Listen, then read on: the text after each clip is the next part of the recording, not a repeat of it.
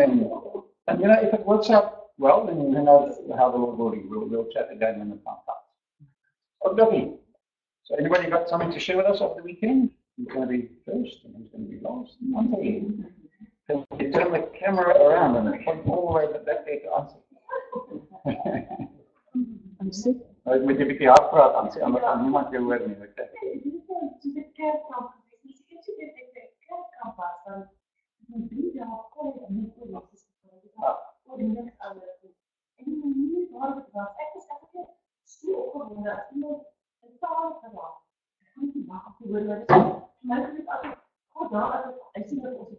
Ja. En dit is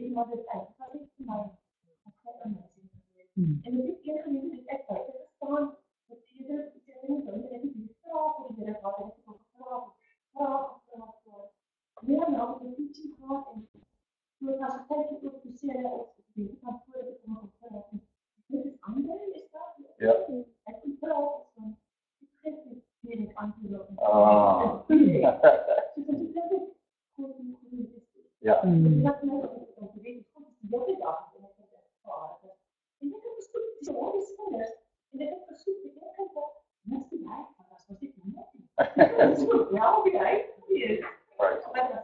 Amen. Ja.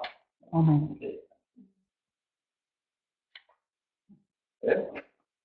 Ja, you look Yeah, I also had a very, very good experience, an excellent answer as well. Yes, I woke up on Friday with such a pressing feeling, and then one of the, and I think it was Anton. Anton's a guy that comes here sometimes, Andre. And when he stood up and he spoke and he gave his message, there was my answer. From something else. And it was the same one. Yeah. And there was my answer. And then still, from Friday morning and still that last spot. That was my, everything left.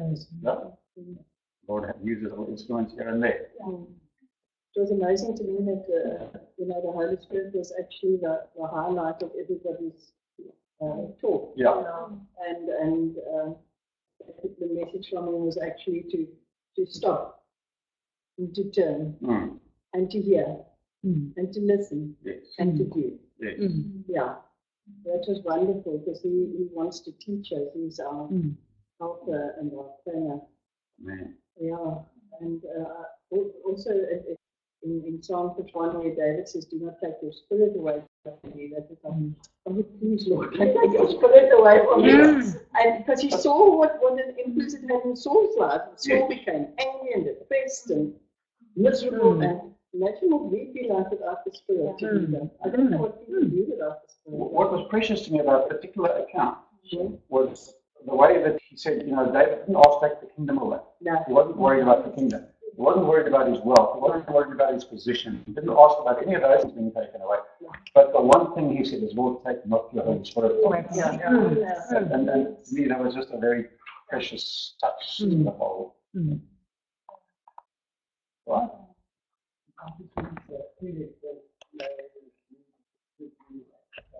Eric was listening. And Eric was the winner of the pointy course competition. What did Eric slip you then?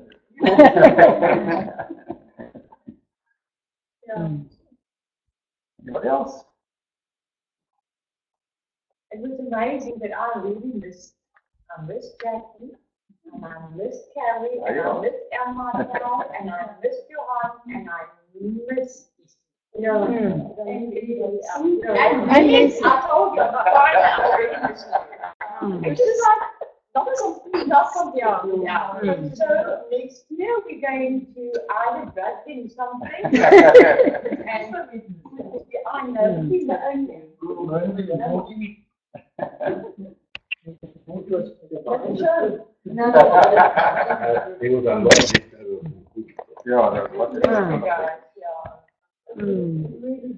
But we needed you, Ellen, too. There's no power on this earth that can stand.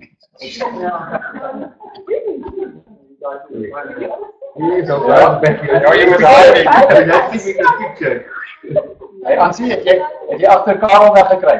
Ah, wat my Karel, hy sê toe hy almal het agter hom weggekry. It's just on YouTube. Okay. You can watch the whole thing. Well, there's a little song about build your house on the rock, and then the house on the rock will stand. And they took the picture just at that point. As we said, the house on the rock will stand. So that's the picture. I can just say that I was really blessed. I felt that the Lord just started speaking to us from Friday night. Speaking at lunchtime on Sunday, and it was one conversation. And you know what? The wonderful thing is, it wasn't that man and that man's, but it was the Lord speaking. You know what I mean? You shut your eyes, and the Lord was speaking to me. And he said lots, and so obviously the opportunity, we can't say what he said, but he said lots of things. It was precious. And the wonderful thing is, he says it's to your heart. And then the Holy Ghost will bring it back to our remembrance and use it and affect what we do and our decisions we make and how we live our lives. And that's also to my opinion, to the fact that we must have a more intense desire and longing to save the lost. To have a soul after the Lord, to desire to, and that the world will oppose us. Now that can be very clear, they have a good opposition. But one of the things that's very difficult to convey after a weekend like that is the spirit of what's happening. Because you're in it and you're there, and you can convey the words, but to convey the spirit of it is not easy, is it? Not difficult. And what how a wicked context. Tell us more. I wish you could remember everything. Yeah. There was just obviously snatches because I was really concentrating so hard and listening so closely. Yeah. And try and remember, but it was mostly the spirit and and also not the safety. That's it. It was one of the main things. I mean, it was almost as if it was a team. And then, of course, I've never heard people speak in tongues. That was an amazing experience, what Ansie said, that it must be that. He's giving us a message. I found messages a bit strange, some of them, sort of because the people were translating so fast. That you sort of try and get the message that came from that. And I was always sorry that I didn't get it more. The one finished talking, I was so in awe of it that I actually forgot what they were saying. But you know what? And that was my heart. But you know what the spirit did? He put the words in your heart. And he'll bring them back again. So don't worry too much about trying to remember it all. Because as the spirit ministers to you, you put things in your cupboard. And like when you want to go and make a cake or something, or you want to go and do this, and you go to your cupboard and you pick the bits that you want. And that's what he'll do. And then also the other thing was that they reminded us that we're going back to the world on Monday. Yes. That's right. And that you must not forget what you've experienced and what you've learned to remember, because then the world steps inside your life and all sorts of things happen and all this flies out the door. And that's what we don't want. We don't want to be fly out the door. Amen. Any more? Very good. All right, we're grateful to the Lord. You want to change microphone there, or are you going to leave with that one? I'm going to try. I don't want to recap what the weekend was about particularly, but just that there was an emphasis for us to know the power of the Spirit of God in our lives. Because, we can try and do things and we can try and do things and we can end up just getting involved in dead works. Whereas the emphasis was know the power of the Holy Ghost, and he'll bring a liberty, he'll bring a grace, he'll bring strength, he'll bring all those kinds of things into our hearts and lives. So for us to find that we're dependent on him. There was an emphasis about the disciples being told to wait in Jerusalem until they be endued with power from on high, before beginning this exercise of building the church of the Lord Jesus Christ. And so there was an encouragement for us, wait and know this power and anointing of the Spirit of God, and then don't then put it aside, embrace it, and let it be outworked. So an encouragement for each and every one of us to take our place. And then just be assured that there will be opposition. There will be trial. There will be difficulty. But again, don't depend on your ability to stick it out. Rather know the power of the Spirit that then strengthens you during those times of trial and difficulty. So by the grace of the Lord, that's what we're about. It's all got to do with what we've been talking about. I was actually quite blessed because to me, there was a tremendous confirmation of the fact that we're in a race. We're in a walk. We're on a journey. We're participating. Just click that little lever on the side, Miller. This side here by your, this side. But pull it down this way. Yeah. So that we're in a race. And our race has to start. It has to endure. And it's going to finish. And to me, that was part of the theme of the weekend. So, having started, that's great. But now there's this enduring, there's this affliction, there's this power of the Spirit, there's this walking as part of the body of Christ. There's all of that's got to do with our walk in building the church of the Lord Jesus Christ. And then by the grace of the Lord, there's a finish. So whether I finish, my time comes to an end on this earth, or whether I finish when the trumpet sounds and time shall be no more, and we've changed in the twinkling of an eye and we meet the Lord Jesus in the air, either way, I want to be found running my race at the spot where the Lord Jesus wants me to be when he comes, or when I die. So Peter had this incredible testimony, didn't he? And Paul had this incredible testimony that the Lord has shown me that I must lay off my body. I've run my race. I've finished my course. I've done what it was the Lord wanted me to do. I wonder how many of us would be able to say that today. I've run my race. I've finished my course. And I'm exactly at the spot where the Lord wants me to be. I think I'm about 1,000 kilometers behind. I don't know about you. There's lots of catching up to do. But on the other hand, by the grace of the Lord, we're walking by faith, not so. So as much as we're growing, so I just think about it a little, we've got Carl and Marlies at the house now, so you see these two little girls. How old is, I can never remember the older girl's name. Carissa. Carissa's about 9, and little Marizelle is about 4. And they're as different as chalk and cheese. But they're two little girls at a particular stage of their lives. And if you like, the little one is perfect where she is. The older one is perfect where she is. And so don't think that you've got to be this incredibly mature, fulfilled, strong Christian, immediately. It doesn't happen like that. What we are looking for, though, by the grace of the Lord, is that there's growth. That we're going on. We're not standing still. And that's the thing. If a little girl of 3 remains a little girl of 3 for the rest of her life, then what would everybody say? Yeah, there's empire. So the games they play, it's just, you don't expect that. You expect a 3-year-old to now become a 4-year-old and to act like a 4-year-old and a 5-year-old and so on and so on. So there's you're not, how can I put it? Baby games don't satisfy you anymore. You've got to begin to grow. And so that's what we're doing. But as a little 3-year-old or a little 4-year-old, perfect. So, wherever you are in your experience in the Lord Jesus Christ, you can be perfect at that spot. So don't think that you've got to be like somebody and, I can never be like that.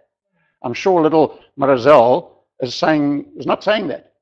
She's not saying, I can never be like my mommy. She's saying, one day when I grow up, I'm going to be like my mommy. You see? And so that's the same principle. So here we are. We're running this race and we're going towards the finish. And Lord, as long as I am where you want me to be at this point in time, let me run the race with patience. So let's go and have a look at Hebrews. Last time we spoke from Hebrews chapter 3 and 4. And can I take you again to Hebrews 12? We've read it before, but it just continues to challenge our hearts. Have you switched microphone there? So Hebrews 12 verse 1 says what? Seeing. So my old English says, wherefore seeing we also are? With what? Someone want to give me a translation of that? What do you think is being said? Wherefore, seeing we also are compassed about with a great cloud witnesses. So can I draw a little cloud here? Or shall I draw a big cloud? We're compassed about with a cloud of witnesses. And really, folk, I believe with all my heart, here you are. Maybe this isn't a great cloud. We're just a small cloud. But here's a cloud of witnesses all around me, continuously testifying to me about something. But besides this cloud, that is where we are, on the weekend we experienced there's a bigger cloud. And then what we're really talking about is what goes before in chapter 11, is this great cloud of witnesses. So there are lots of people that are all around that are giving testimony. You find them here in the Word of God. Okay? You find them as you walk with Jesus. If you go and read a little bit about what people have done in the past, then there's a witness, there's a testimony. And so all around about us, there's a great cloud of witnesses. The day in which we live makes it very easy. We can have a click meeting. Anybody anywhere in the world can hear the Word of God. We've got television. Anyone anywhere in the world can hear the Word of God. We've got radio. Anybody can hear the Word of God. So there's a witness that's going out all the time, all over the world. And so we're compassed about with a great cloud of witnesses. But if you look at Hebrews 11, then what do these witnesses tell us? What are they saying? So chapter 11, verse 1 says, what is faith? It's the substance of things hoped for. It's the evidence of things that are not seen. And then it tells us that something happened. Through faith, what happened? Or by faith, the elders obtained a good report. Now, that always kind of, tickles me a little bit. Sorry. What's a good report? 5 out of 5, 10 out of 10, or 8 out of 10. It's a good report. Yeah. So a good report simply means that somebody's given a good testimony about what you've done. So what did these men obtain? A good report. Doesn't the Bible speak about a good name is more important than riches and whatever else? So doesn't a good report, I mean, how many people are mentioned here in Hebrews 11? I don't know, I haven't counted them, but are there a lot? Okay. Compare that to how many thousands came out of Israel. How many millions? How many millions came out of Egypt into the promised land? 3 million. How many of those names are mentioned in Hebrews 11?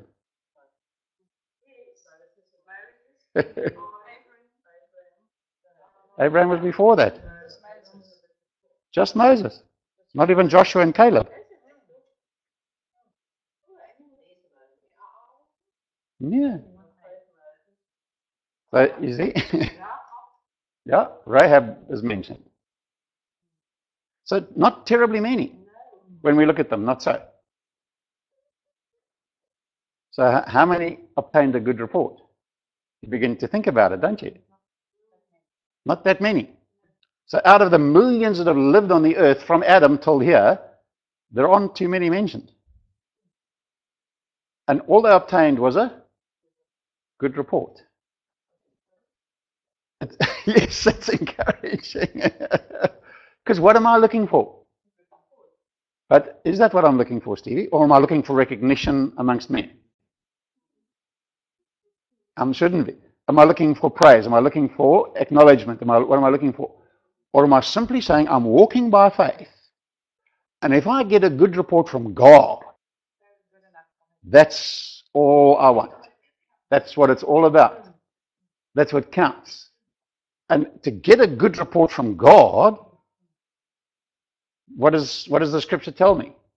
Oh, you've got to be this perfect person. Was David perfect? But what was he? He was a man after God's own heart. And that's what I want to be by the grace of God. I say it carefully, but I'm not looking to be perfect in everything that I do, because I'm going to come short. And all of us are going to come short. But man, I want to be a man after God's heart. I want to have a heart that's like God's heart, so that I can be a man after God's heart. I want him to make me like him. I want to have a heart that's desirous of the things of God. I want to have a place in his house. I don't want to have a place where I'm recognized necessarily by people or by men. I'm not particularly looking for riches. I'm not particularly looking for something that's going to satisfy in this world.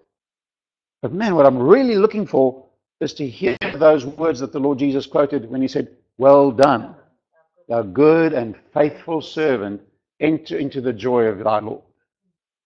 That means more to me than anything else. Seriously, how many sons do you know that are desperately wanting recognition from their father and not getting it?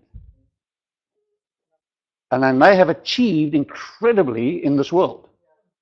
They might have reached top echelons and skills and whatever else, but they haven't got their father's respect. And that's devastating for a young man, isn't it? And so by the same token, I'm not talking about devastating, but I'm talking about the satisfaction of knowing that I'm acceptable to my Heavenly Father. And that's a completely different thing, isn't it? How can I be? Well, the Bible tells me very simply. It says, it speaks about through faith, and it speaks about Abel offering a better sacrifice and Enoch walking with God. But what does it say in verse 6? Does yours say if we don't believe? Ja, dit klink 'n bietjie anders. What my Old English says is, without faith, it is impossible to please God. And that's slightly different from saying, as jy nie glo nie. Wat sê die Afrikaans? Sonder geloof. Dit's 'n bietjie anderster as die wat nie glo nie. But it kind of means the same thing, but it's slightly different. Now, it's just this thing. There's this wonderful gift that God has given us, this gift of faith. And then what does it tell us? What's the next little bit that says? He that comes to God must believe that he is, and that he is a rewarder of them that diligently seek him. So it's so basic, isn't it? Those who have signed on the church's membership roll. Is that what it says? No, that's not what it says. Those who never lose their temper. I'm provoking you. I'm wanting you to think about it. Those who have a personal relationship with God of knowing him. And knowing that he's a rewarder of those that seek him. Having that confidence, knowing that as I reach out for him, he reaches out to me. If I seek, said the Lord Jesus, I will find. If I knock, the door shall be opened. If I ask, I shall be given. So what's my heart? How many of you know little children who don't ask questions? Little children are always asking questions. What's the cow doing in the field? He's eating grass. How does he eat the grass? With his tongue. How does he eat the grass with his tongue? How does the cow make milk? They're always asking questions. What are they doing? They're learning, but can I put it like this way? They're seeking. They're wanting to find out. So am I just saying, well, God, you're over there and I'm over here and never the twain shall meet and thank you very much? Or am I seeking? Am I asking? Am I wanting to develop this relationship? You see? So that's what it's all about. So it's simple, but it's got to be a relationship that's developed by faith, because I can't see him. And so by faith, I'm believing that God is, that he exists, and that he's a rewarder of those who diligently seek him. So Lord, help me that I grab hold of this simple principle. All right, so now we've got these witnesses. We've got Abel, we've got Enoch, we've got verse 7, Noah, he was warned of God. We've got verse 8, Abraham, and he sojourned in the land. And then, just an interesting point, verse 11, what did Sarah do? Through faith, Sarah received strength and conceived seed because she just simply believed God. Verse 13, what does it say about these?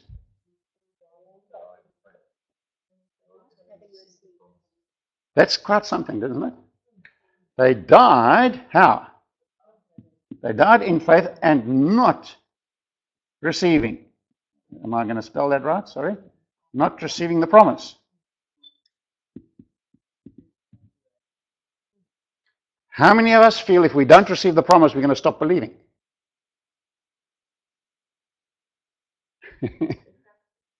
There's a tough cookie die. So if I don't receive, I'm going to stop believing. But it says all of these died having not received the promise. Now, okay, we can begin to look at it and say, what does he mean? In this case, there was a promise of inheriting the land. And at that stage, Abraham didn't get the land. Isaac didn't get the land. Jacob didn't get the land. It was 400 years later before the nation of Israel got the land.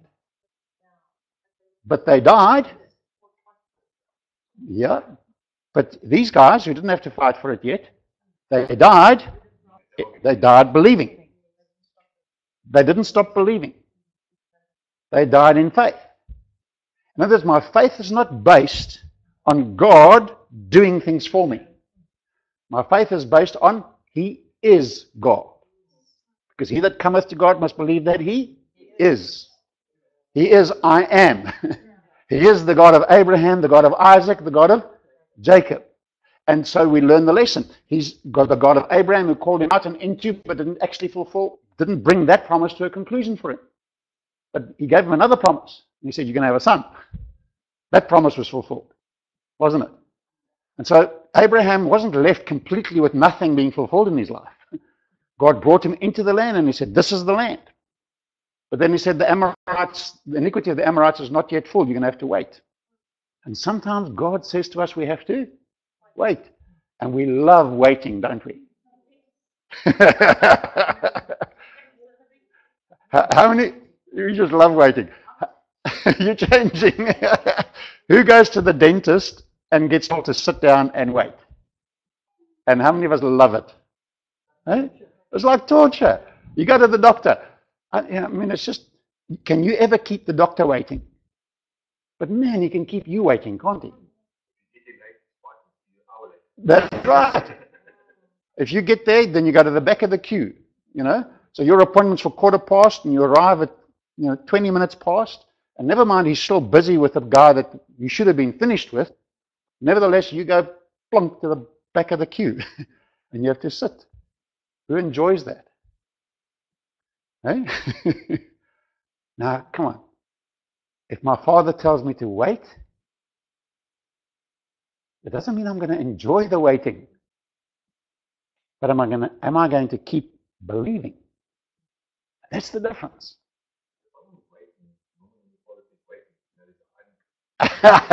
Thank you.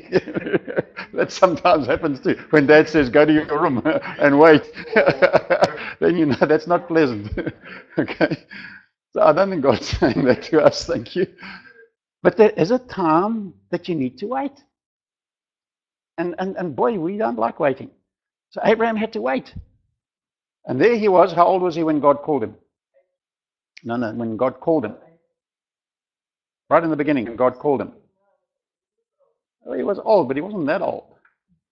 Actually, we don't quite know when God called him, because when God called him, his father was still alive. Yes.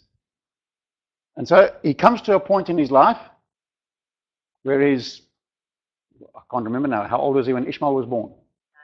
Well, it was 13 years before Isaac, wasn't it? Between Ishmael was 13 years old when Isaac was born, and that was 100, so help me with my arithmetic. 87. He was around about 87 when Ishmael was born. And, all that time, no child. And now he thinks, here's my boy. You know, God's given me this son. It's wonderful. And God didn't rebuke him. God didn't tell him, hey, you actually got it wrong. He left it. And then 13 years later, he said to them, this is not going to be your heir. It's not going to be this one. Sarah is going to have a child. What was he waiting for? Can I put it like this? He was waiting for death. Yeah, not physically die, but to become dead in the sense of being able to have children. Abraham was past age. Sarah had been barren all her life. And now she enters into menopause. Not going to have any more children. And bang, God says, now's the time I'm going to perform a miracle. What's he doing? He's showing who's God. He's showing that out of death, he brings life. He's showing that he can do the impossible. And so all he asks of Abraham and Sarah is that they believe. So when Sarah hears that she's going to have a child, what's her reaction? Ho, ho, ho. Eh? What did the children of Israel say when Moses told them, tomorrow you'll have flesh to eat? Hello. So it's our natural reaction. Have you ever laughed at something that God's told you? I have. And that's what we do. Hey, Lord, stir my heart that I don't laugh at God's promises, but I actually believe it by faith. Just take hold of it. Say, Lord, you've said it, I believe it. That's it. I don't have to strive to pump up my faith. I've got to have more faith. I've got to have more faith. And so I try and pump up my faith. No. It's just, I believe that he is a rewarder of them that diligently seek him. And Lord, whether that reward is going to come now, in this life, or whether that reward is going to come in eternity, is actually irrelevant. You are a rewarder of them that diligently seek you. And if I don't get the rewards I'm looking for in this life, then I'm going to say my Father has a reason for it. And what he's got for me is a far more eternal weight in glory. Because he wants me to have a good report in my journey. And so here are all these guys having not received the promise, but they obtained something. They obtained a good report. And Lord, help me that I'm not looking in that sense, just silly little stuff. I'm going to believe God to give me a Mercedes Benz. And so, he's going to give me a Mercedes Benz. And he doesn't. Now what? Has God failed? No, he hasn't. Because I've simply believed that he is going to give me a good report. And that was also an answer. Yeah. Because who knows, that Mercedes-Benz might take my heart away from the Lord. So, Lord, it's just a different thing. What did they say? Let's read verse 13 again. These all died, in fact, not having received the promises, but having, how far can you see? Again, we're thinking naturally, eh? I can see so far. About 8 onto the horizon. Okay. And in the desert? Maybe like, oh, did you hear there's going to be a land speed record attempt in the Kalahari? I don't know when it's going to happen. They're building this rocket car in England, which the guys are testing, and they say they're going to do their run here in the Kalahari.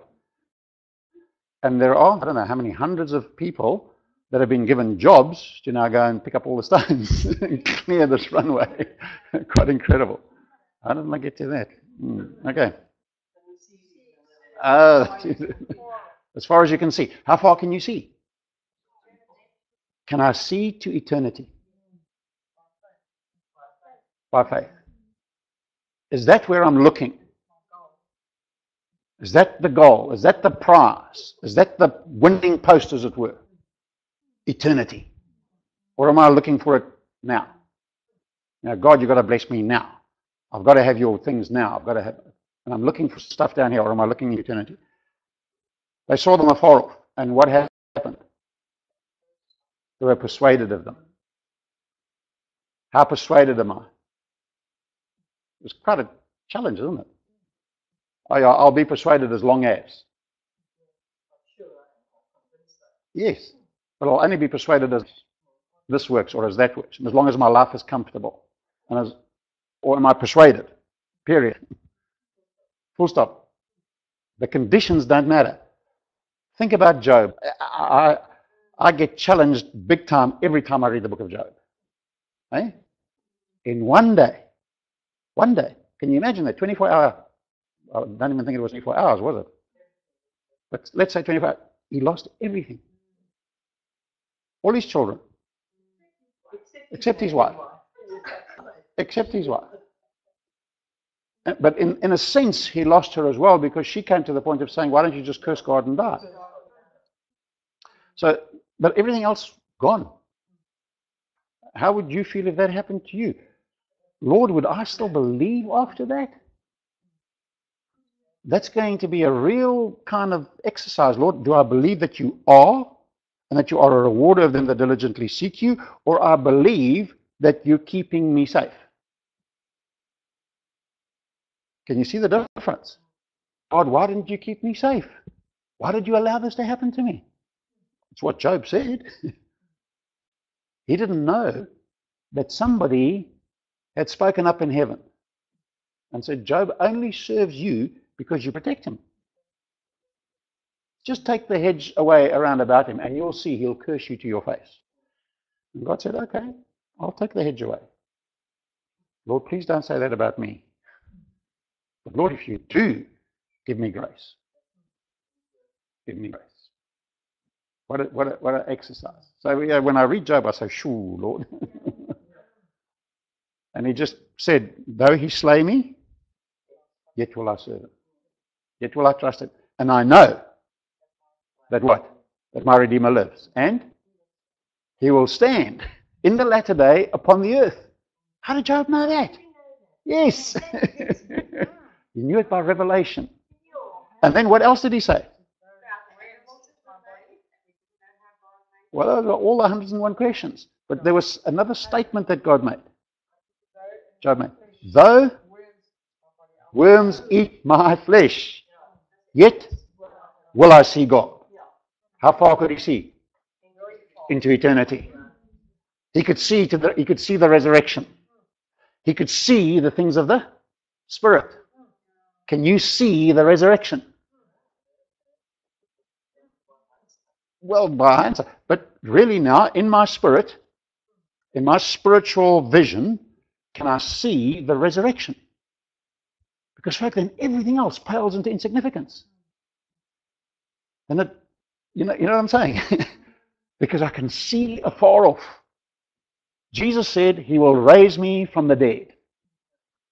Jesus said that I'll stand before him for reward. Jesus said I will rule and reign with him. Can I see into eternity? And so that's enough for me. Doesn't matter what happens between now and then. I can see afar off. And in seeing them afar off, what were they? They were persuaded. So how far do I see? Because as far as I see, that's how persuaded I'll be. They were persuaded of them. And not only were they persuaded them, what did they do? They embraced them. How do you embrace the resurrection? Think about it.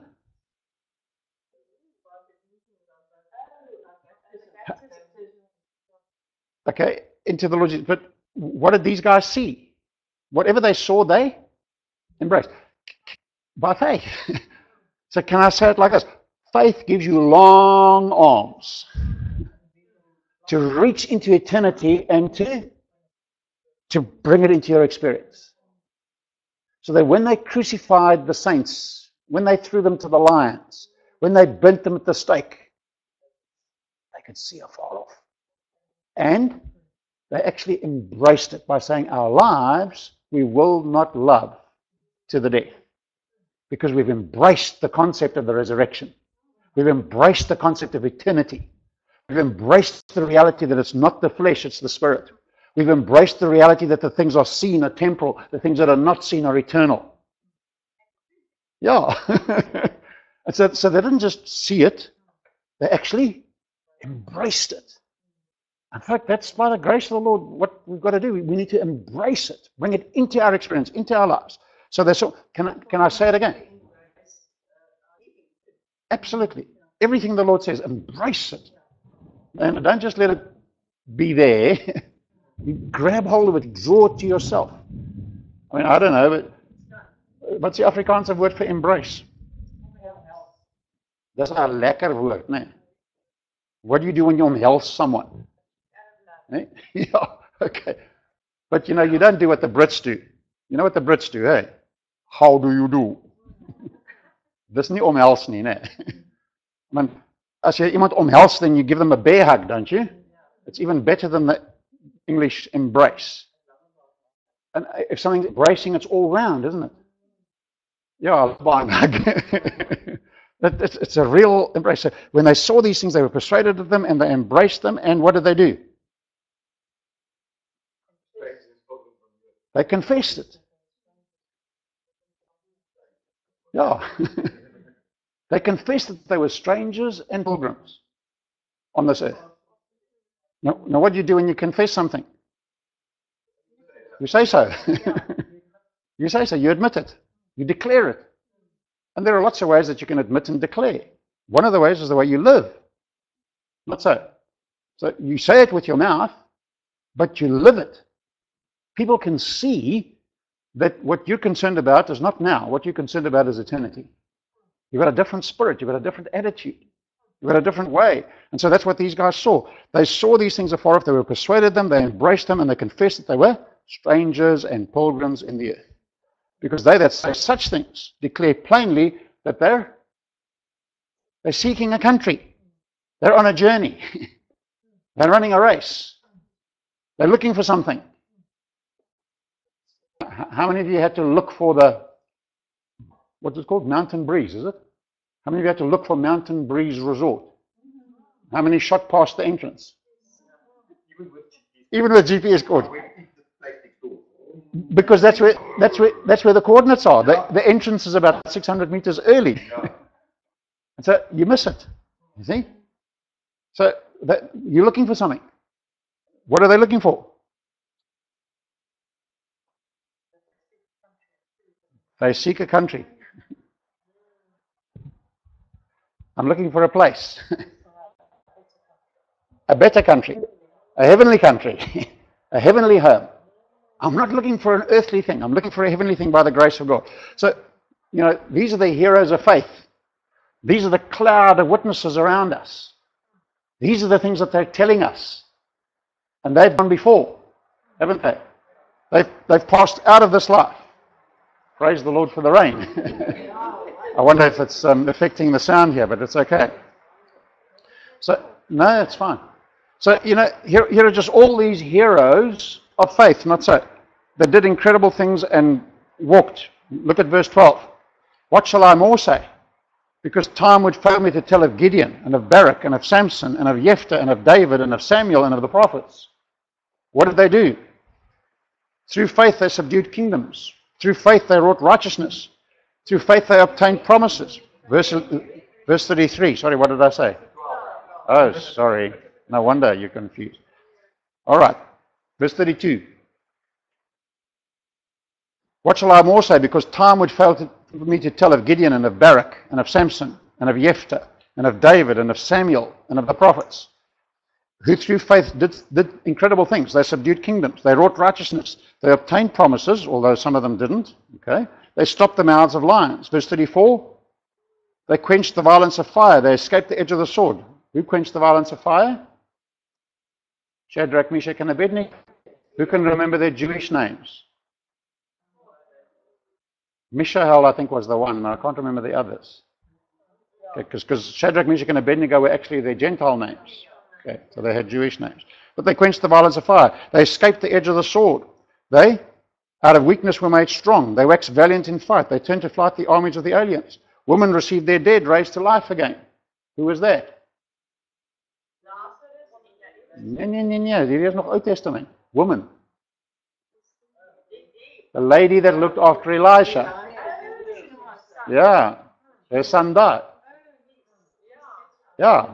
And he was raised to life. Okay. But what happened to others? They were tortured. Not accepting deliverance. And? Can I put it in the earlier words? That they might obtain a good report. Because they're looking at the resurrection. They didn't compromise. What happened to others in verse 36? Their trial of cruel mockings and scourgings. Yea, moreover, of bonds and imprisonment, who ended up in prison. You've just been reading about him. In prison. Joseph, sold as a slave, ended up in prison. Bonds and imprisonment. And other prophets. And verse 37? I don't know who was stoned in the Old Testament, but yeah. But there were people who were stoned. That's what they say. In fact, they were sawn asunder. That is terrible. But that was one of the ways that enemies dealt with enemies in those days. Can you imagine being sawn asunder? Wasn't it that the girl was cut up into 12 pieces that they raped her? And each piece was sent to the 12 tribes. Could be. But it speaks about enemies being destroyed and then being put to the sword. Not the sword, being sawn asunder. Terrible. They were slain with the sword. They wandered about in sheepskins and goatskins. They were destitute, afflicted, tormented. And that's the key, of whom the world was not worthy. They wandered in deserts and in mountains and in dens and caves of the earth. Verse 39. These all, having obtained a good report through faith, received not the promise. What promise is this now? The promise of eternal life. The promise of the resurrection.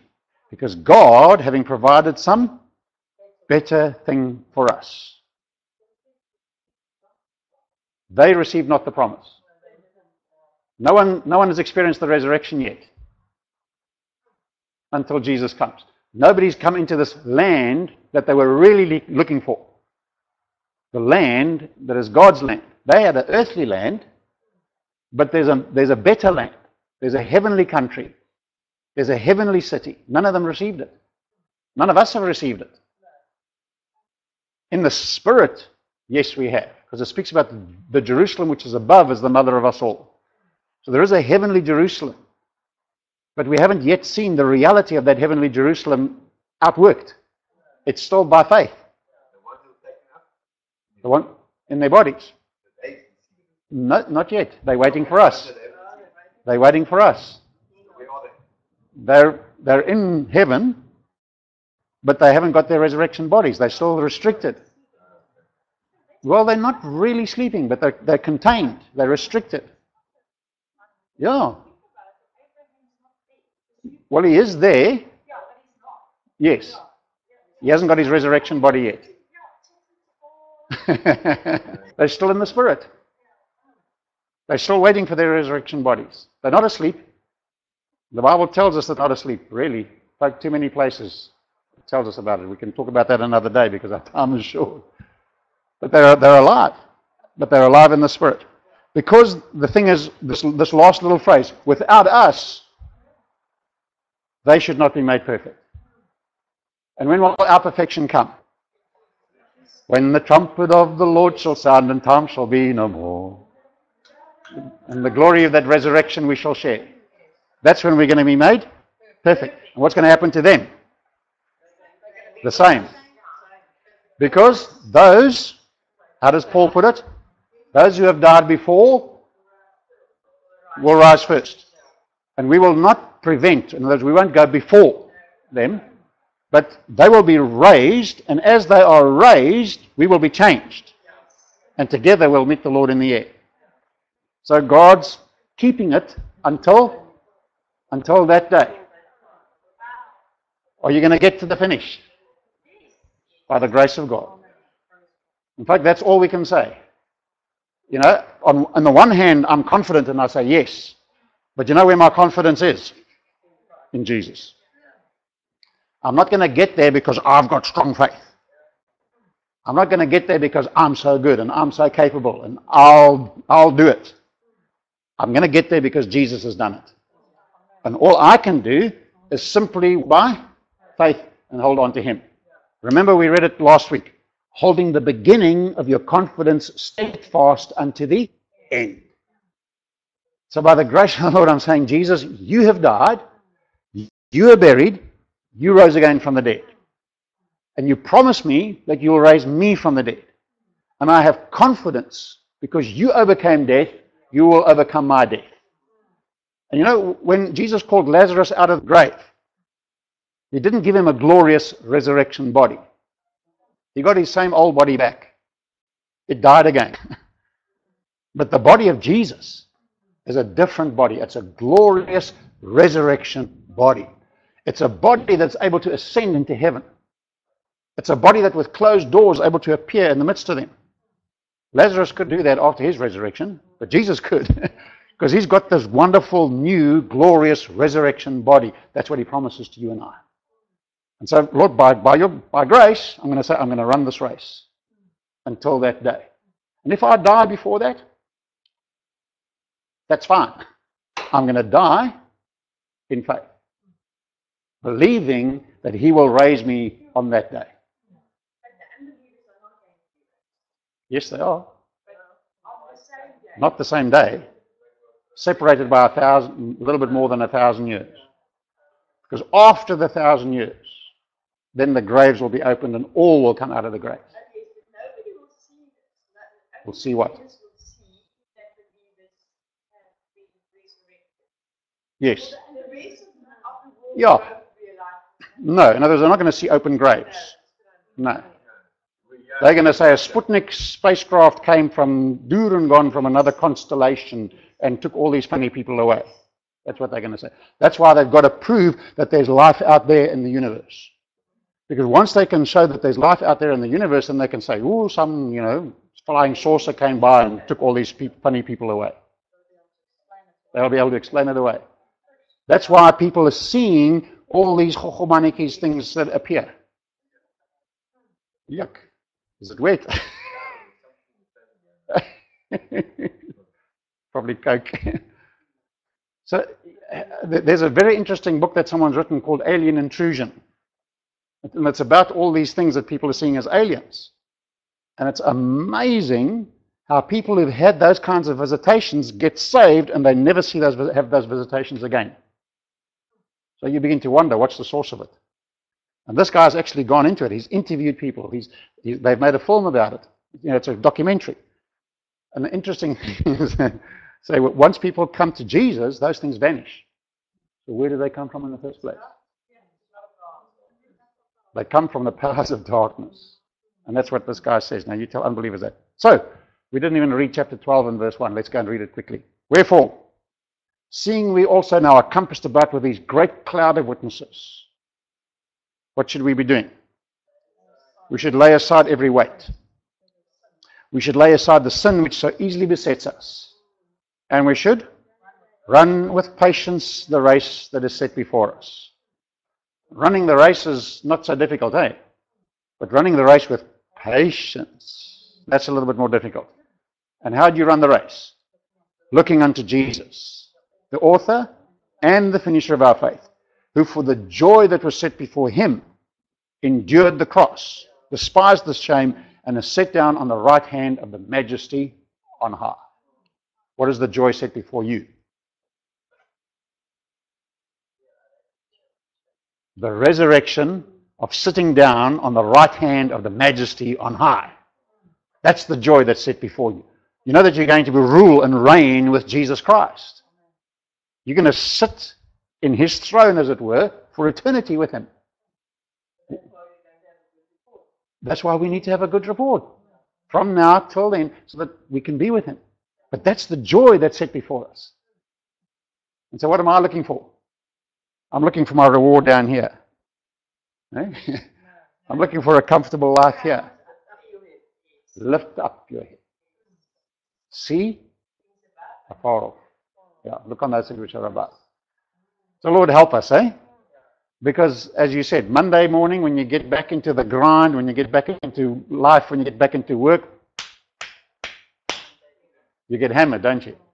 And so the more you get hammered, the more what you do? You look down. Lift up the hands which hang down. Lift up the feeble knees. Make straight paths for your feet, as the scripture encourages us. And so thank you, Lord, for this cloud of witnesses. that constantly tell me there's a resurrection hope. And thank you, Lord, for this cloud of witnesses that are constantly telling me, press on, run the race. We're going to stand by each other. We're going to back one another. We're going to bear one another's burdens until the day that Jesus comes. And so, Lord, I want to finish the course by the grace of God. Believe that He is, and He's a rewarder of them that seek Him.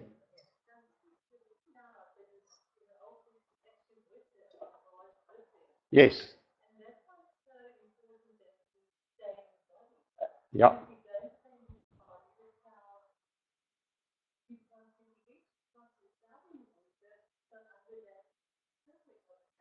That's the picture. So as they journeyed through the wilderness, there was the cloud and the pillar of fire. And under the cloud, what did they find? Manna. Following the cloud, what did they find? Okay, shade in the daytime, warmth in the sunshine. But following the cloud was the rock, where the water was. Where did the quails come down? Where the cloud was. Where was the glory of God manifest? Where the cloud was. And so, Numbers is an incredible book. You think Numbers, how boring. But man, when you begin to read the book of Numbers, it says that God went before them in a 3-day journey. And then I love this little phrase, to search out a resting place for them. Isn't that lovely? Hey, Lord. And why? Death, burial, resurrection. And Jesus is coming back in the cloud. So, Lord, hey, there's just so much testimony continuously.